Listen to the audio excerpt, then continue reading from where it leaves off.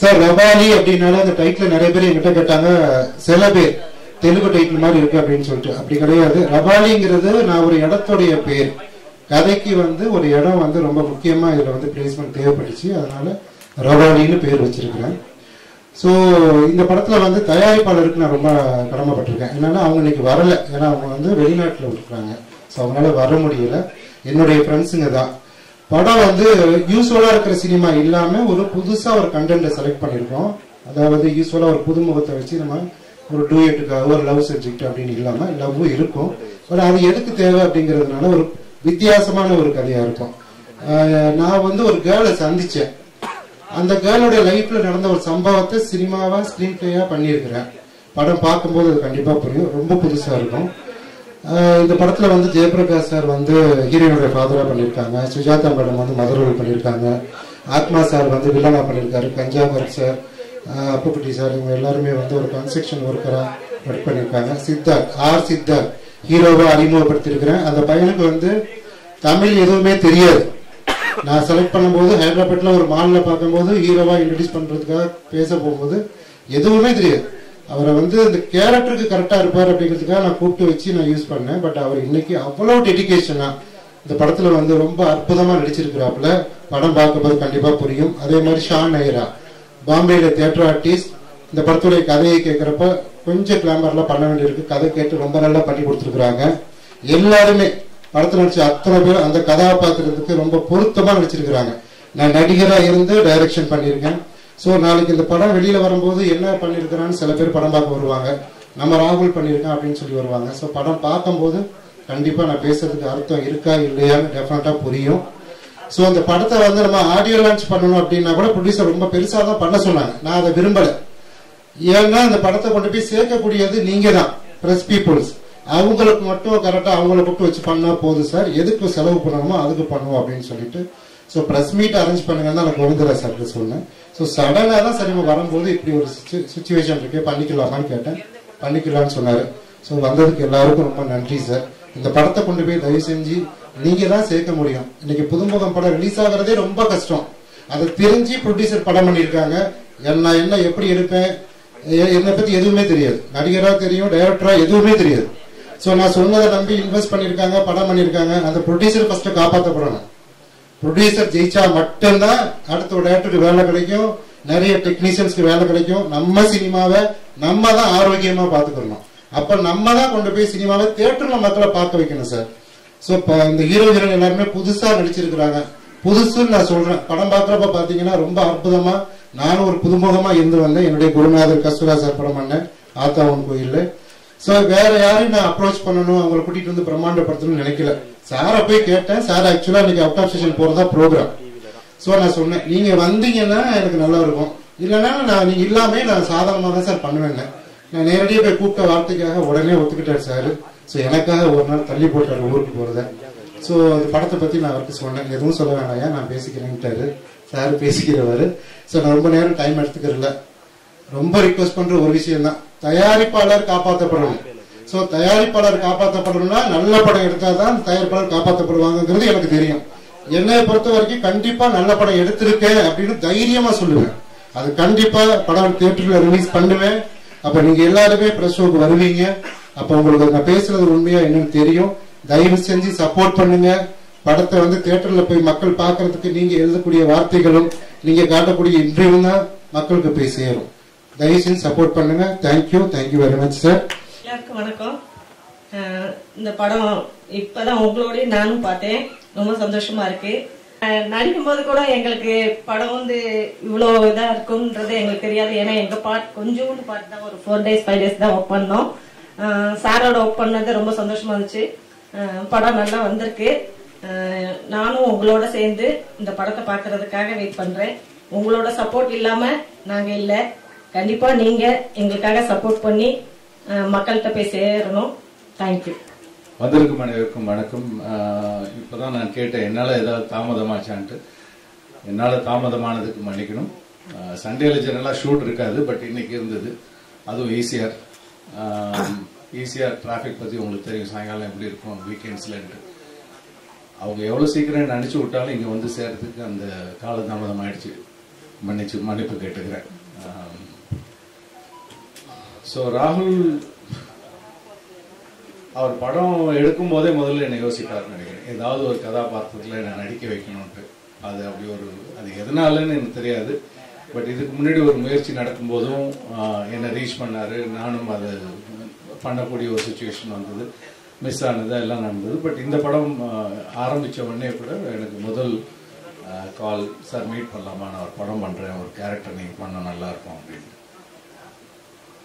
இது மாதிரி ஒருத்தங்க கேட்கறதே ஒரு நடிகனுக்கு சந்தோஷம். அது எனக்கு மிகப்பெரிய சந்தோஷம். ஸோ திரும்பவும் தமிழ்ல கொஞ்ச நாள் நான் படமே பண்ணாம இருந்துட்டு இருந்தேன். ஆல்மோஸ்ட் இப்பதான் திரும்ப கொஞ்சம் ஆரம்பிச்சிருக்கேன். ஸோ அந்த காலகட்டத்தில் எந்த ஊர்ல போய் நடிச்சாலும் நம்ம லாங்குவேஜ்ல பேசி நம்ம செட்ல உட்காந்து ஒர்க் பண்றதுங்கிறது அது ஒரு பெரிய சந்தோஷம். அது கிடைக்கலங்கிற ஒரு ஏக்கம் அப்பப்போ இருக்கும். பட் ஓகே, ஏதோ ஒரு இடத்துல நம்ம வேலை பார்த்துக்கிட்டு இருக்கோங்கிற அந்த ஒரு சந்தோஷமும் இருந்துகிட்டு இருந்தது. ஸோ இங்கே இவங்க ராகுல் படத்துல தான் ஆரம்பிச்சேன் திரும்பவும். ஸோ இப்போ கொஞ்சம் கண்டினியூஸாக திரும்பவும் தமிழில் படங்கள் பண்ணிட்டு இருக்கிறேன். ஸோ ஒரு வில்லேஜ்னா ரொம்ப வில்லேஜ் இல்லை, ஒரு மீடியமான ஒரு டவுன். அதில் உள்ள ஒரு வளமான அப்பா. அது இன்னும் என்னை யோசிக்கும் போது கொஞ்சம் வளமாகவே யோசிச்சிடுறாங்க.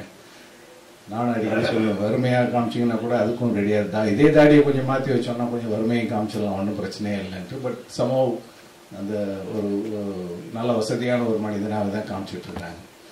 ஸோ நான் அங்கே ஷூட்டிங்கில் பார்க்கும்போது கூட ஹீரோயின் ஸ்க்ரீன் ப்ரெசன்ஸ்லாம் எப்படி இருக்குன்னு எனக்கு தெரியவே தெரியாது. ஏன்னா நான் மானிட்டர் பக்கம் எட்டி விட பார்க்கறது இல்லை. ஸோ நான் எப்படி இருப்பேன்னு எனக்கு தெரியாது, இவங்க நடித்தவங்க அது எப்படி இருப்பாங்கன்னு தெரியாது. ஸோ நம்ம நார்மலாக நான் ஸ்பாட்டில் பார்த்தது தான். பட் இங்கே ஸ்க்ரீனில் பார்க்கும்போது ரொம்பவே நல்லா இருக்குது. Congrats to you and to her. So Tamil கற்றுக்கிட்டீங்கன்னு நினைக்கிறேன். ஸோ வந்தவுடனே தமிழில் அங்கே டைலாக்லாம் பேசினாங்க. பட் வந்தவுடனே கொஞ்சம் சரளமாக, சார் வணக்கம் சார், எப்படி இருக்குங்க சார், ஏன் சார் கொஞ்சம் அந்த ஃப்ளூயன்சியில் பேச ஆரம்பிச்சிருக்கிறாங்க. சந்தோஷமான விஷயம். ஸோ இந்த படம் நல்லா வரணும். ராகுல் திரும்பி சொன்ன மாதிரி ப்ரொடியூசர்ஸ் நல்லா இருக்கணுங்கிறது அது என்றைக்குமே என்னோட எண்ணமாக இருக்கும். நான் ஒர்க் பண்ணுற ப்ரொடியூசர்ஸ் அவங்களாம் நல்லா இருக்கணும்னு தான் எப்பயுமே யோசிச்சுருப்பேன். நான் மட்டும் இல்லை, எல்லா ஆக்டர்ஸும் அப்படி தான் யோசிப்போம். ஸோ இந்த படமும் ஒரு நல்ல வரவேற்பு கிடைச்சிதுன்னா ரொம்ப சந்தோஷமாக இருக்கும். அவர் கேட்டுக்கிட்ட அதே விண்ணப்பம் தான், சப்போர்ட் பண்ணி எங்களுக்காக சேர்த்து விடுங்க, அவ்வளோதான் கேட்க முடியும். Thank you so much. முக்கியமாக அண்ணன் பத்திரிகைக்கார அண்ணங்களுக்கும் தொலைபேசி அண்ணங்களுக்கும் நன்றியை சொல்லிக்கிறேன். ஏன்னா முக்கியமாக உங்களுக்கு தான் நான் நன்றியை சொல்லணும். என்னன்னா எங்களை கூட்டிட்டு போறதே நீங்க தான். நாங்கள் எவ்வளவுதான் நடிச்சாலும் ரயிலில் போறவங்களுக்கு, பிளேட்ல போறவங்களுக்கு, பேப்பர்ல வரணும், டிவியில வரணும் அப்படின்னா நீங்க தான் காட்ட முடியும், வேற யாருமே காட்ட முடியாது.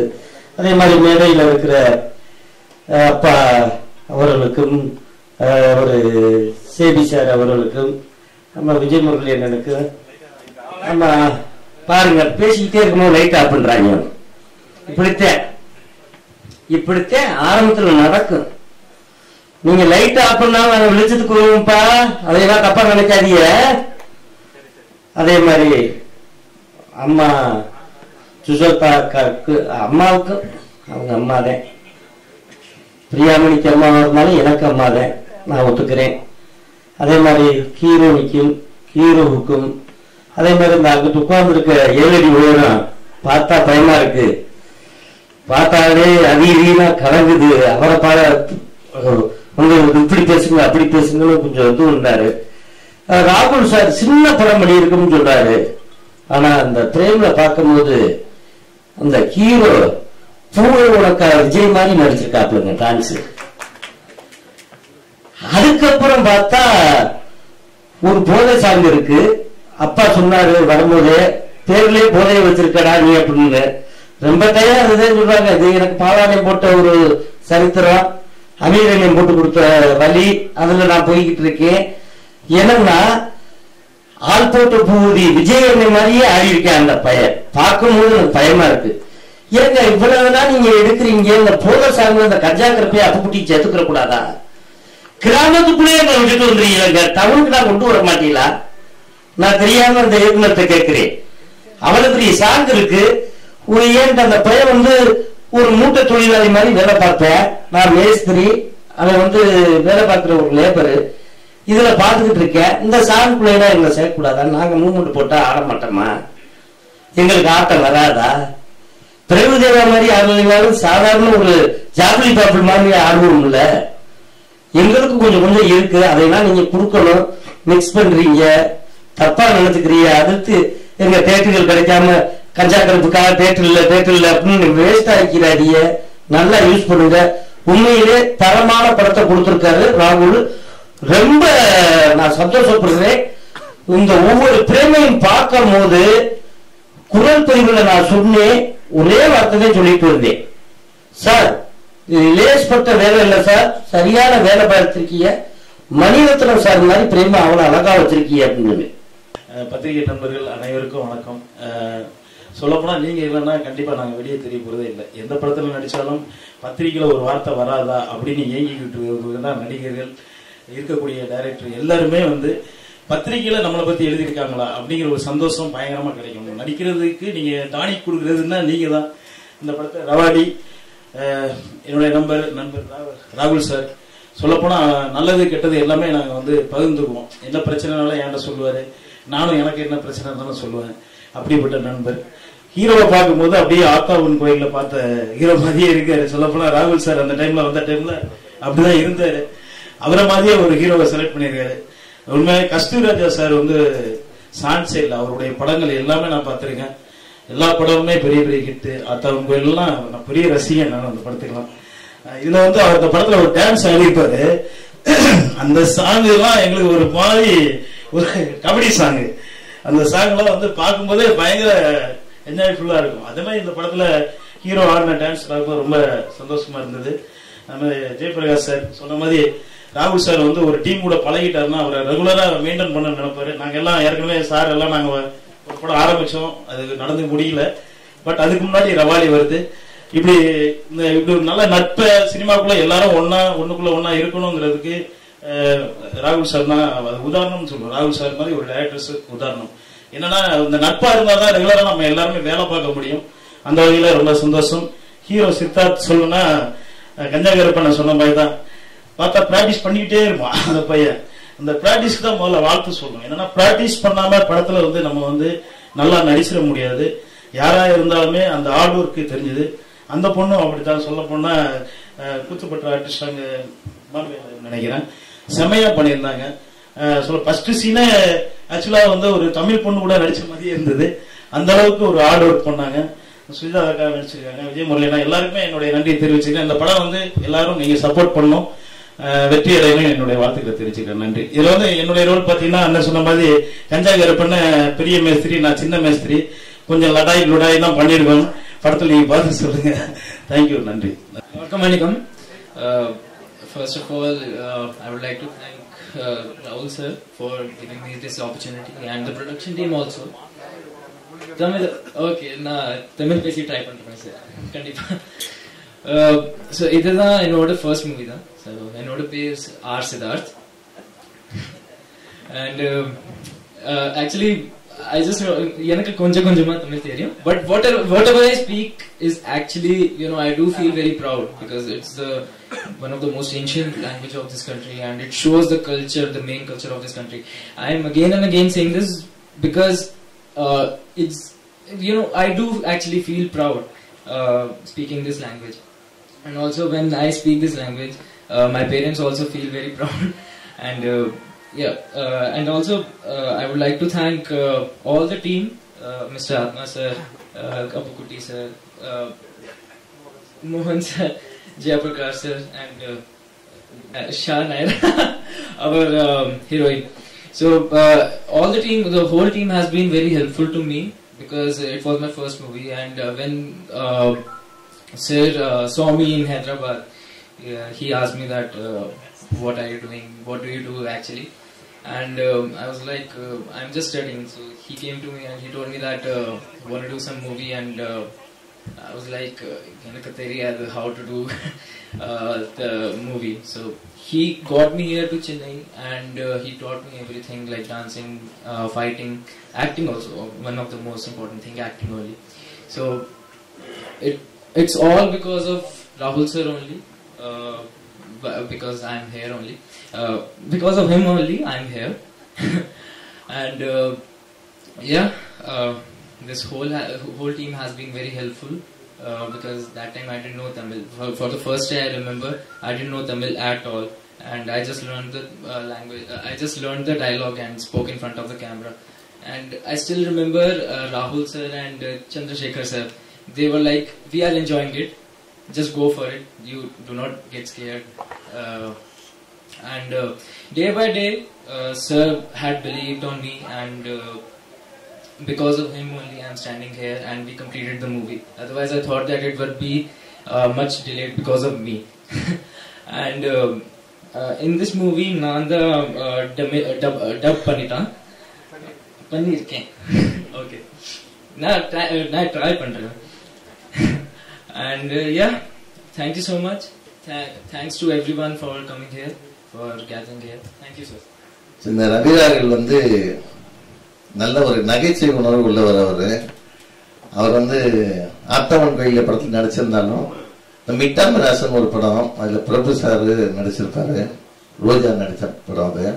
அதுல மம்ஜாஜ் கூட அப்படியே கட்டி பிடிச்சு பறந்து ஒரு பாட்டு பாடியிருப்பாரு. அது அடிக்கடி டிவியில பாத்தீங்கன்னா தெரியும். ஆனா அவர் இந்த படத்தில் நடிச்சிருக்கிறாரா என்னன்னு தெரியல, அவருக்குள்ள நடிக்கல. ஸோ படம் தப்பிச்சிருச்சு. இந்த படத்துக்கு மியூசிக் அமைச்சிருக்க மைக்கேல் எத்தனைங்க, அவரும் அவரு நண்பர் 2 பேரும் மியூசிக் அமைச்சிருக்காங்க. அத வாங்க, ஆடியோ லான்ச்சுக்கு ஹீரோ மியூசிக் டைரக்டர்ஸ் தான். கொஞ்சம் எந்திரிச்சு உங்க முகத்தையாவது காட்டுங்க நீங்க 2 பேரும். வாங்க. அவருக்கு இது முதல் படம் மியூசிக் டைரக்டர். இவர் பேசிக்கலி ப்ரொடியூசர். அவரு நிறைய படம் ப்ரொடியூஸ் பண்ணிருக்கிறது. அப்புறம் டப்பிங் கிங்னு சொல்லலாம். எல்லா லாங்குவேஜ்லயும் டப் பண்ணி கொண்டு வருவாரு. ஸோ அவர் இங்க பண்ணது நல்லா இருந்தது மியூசிக். அதே மாதிரி கேமராமேனும் யாருன்னு தெரியல, வந்திருக்காங்களான்னு தெரியல, அவரு நல்லா பண்ணியிருந்தார். நல்ல செலக்ஷன் ரவிராகலுக்கு. ஒரு படத்தை எப்படி பண்ணணும்னு ஒரு டேஸ்டா பண்றதுல ரவிராகலுக்குன்னா ரவிராகல் தான். 2வது ஹீரோ ஹீரோயினுக்கு அவ்வளவு தமிழ் தெரியாதுன்னாங்க. தமிழ் படங்கள் நடிக்கிறதுக்கு ஃபர்ஸ்ட் குவாலிஃபிகேஷனே தமிழ் தெரியக்கூடாது. அதனால நீங்க மிகப்பெரிய வெற்றி அடைவீங்க. ஏன்னா எங்க பத்திரிகையாளர்களும் தொலைக்காட்சி தோழர்களும் இணையதள நண்பர்களும் புகைப்பட கலைஞர்களும் திறமைக்கு மட்டுமே மரியாதை கொடுக்கறவங்க. அதுக்கு இங்க வந்திருக்கோம், அவங்களுக்கு ஒரு கைத்தட்டி பாராட்டு தெரிவிச்சுக்குங்க. படம் நல்லா இருக்குன்னா லாங்குவேஜ் எல்லாம் பார்க்க மாட்டாங்க. அவங்க எந்த ஸ்டேட்டுன்னு பார்க்க மாட்டாங்க, எந்த ஊருன்னு பார்க்க மாட்டாங்க.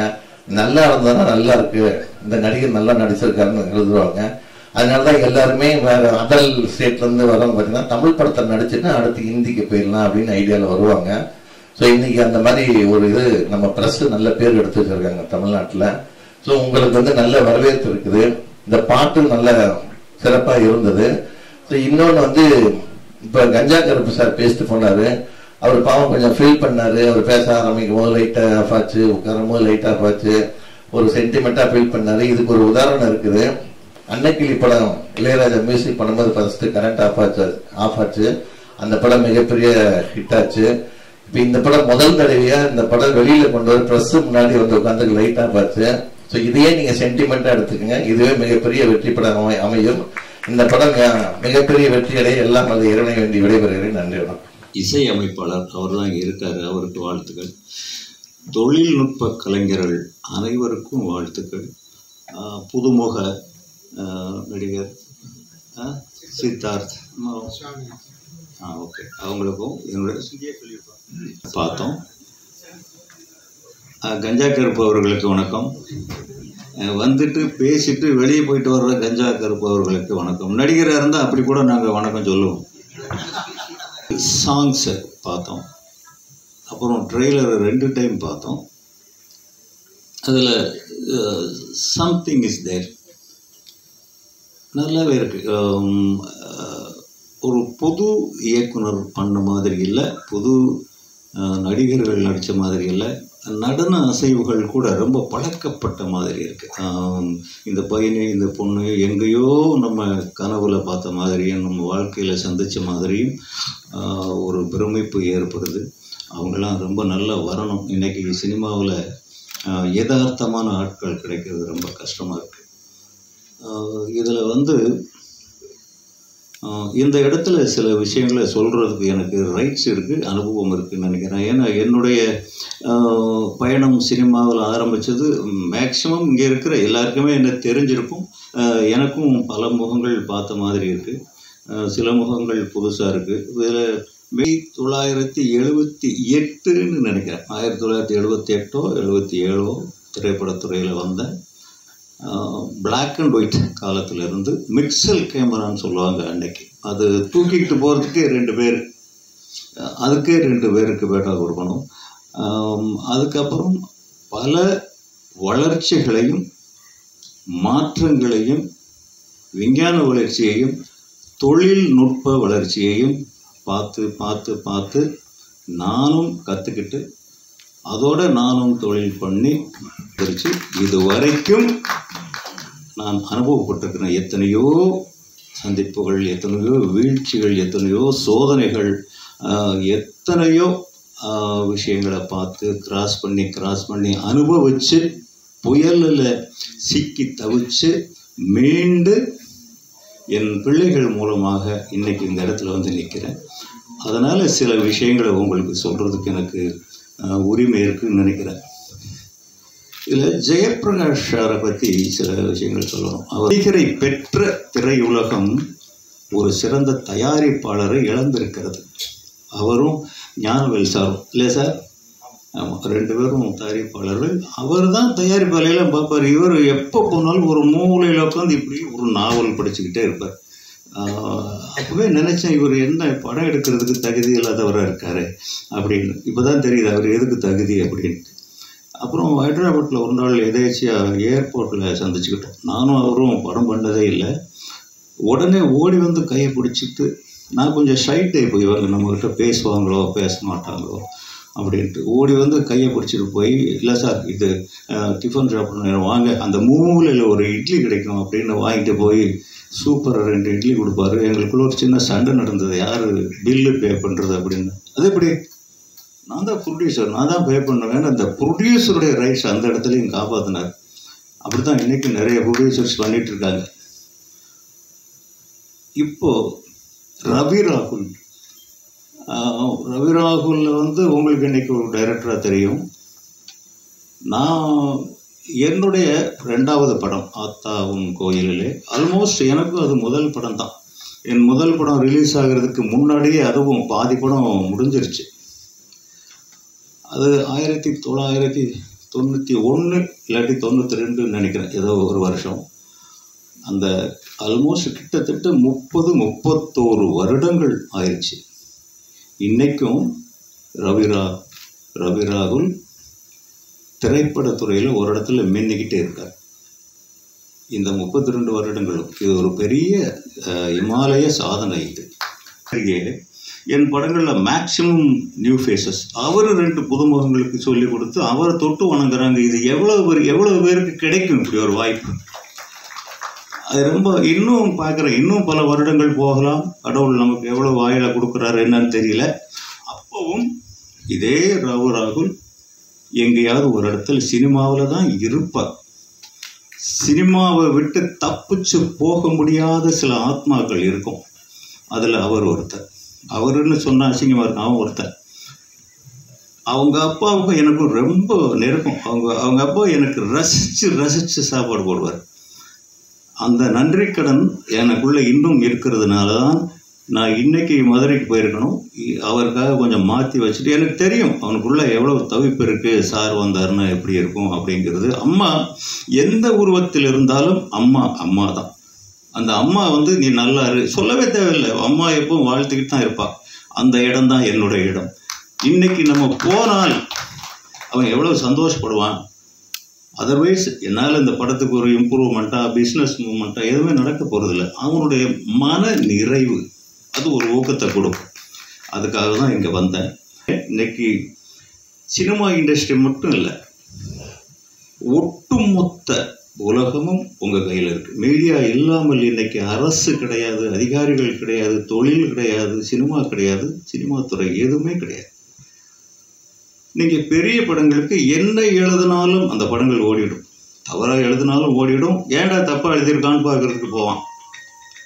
சின்ன படங்கள் அப்படி இல்லை. இன்னைக்கெல்லாம் கை நீட்டி தூக்கி விட வேண்டிய ஒரு கட்டத்தில் இருக்கு இன்னைக்கு சின்ன படங்கள். ஆனால் எல்லாரும் தப்பாக நினைக்கிறாங்க. இன்னைக்கு என்கிட்ட நிறைய தயாரிப்பாளர் வர்றாங்க தனுஷ்காக. பல ப்ரொடியூசர்ஸை பார்க்குறேன். ஒரு கதை இல்லை சார், ஹீரோ டேட்டுக்காக வெயிட் பண்ணுறேன், ஹீரோ டேட்டுக்காக வெயிட் பண்ணுறேன், ஹீரோ டேட்டுக்காக வெயிட் பண்ணுறேன், இந்த டைரக்டருக்காக வெயிட் பண்ணுறேன், இந்த டைரக்டருக்காக வெயிட் பண்ணுறேன், இந்த மியூசிக் டைரக்டருக்காக வெயிட் பண்ணுறேன்னு பேனருக்காகவே வருஷங்கள், பல வருஷங்கள் காத்துக்கிட்டு இருக்காங்க. தனுஷ் வேணும்னு காத்துக்கிட்டே இருக்காங்க. 2 வருஷம், 3 வருஷம், 4 வருஷம் போய்கிட்டே இருக்கு.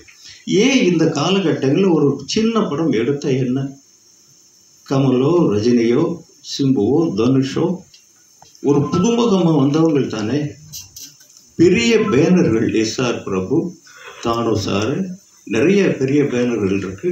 அவங்களாம் ஒரு ஹீரோ டேட் கிடைக்கிற வரைக்கும் ஒரு சின்ன படம் எடுத்தா என்ன கிடைக்கும்? உண்மையிலே நீங்கள் நம்பினால் நம்புங்க, நம்பாட்டியுமாங்க.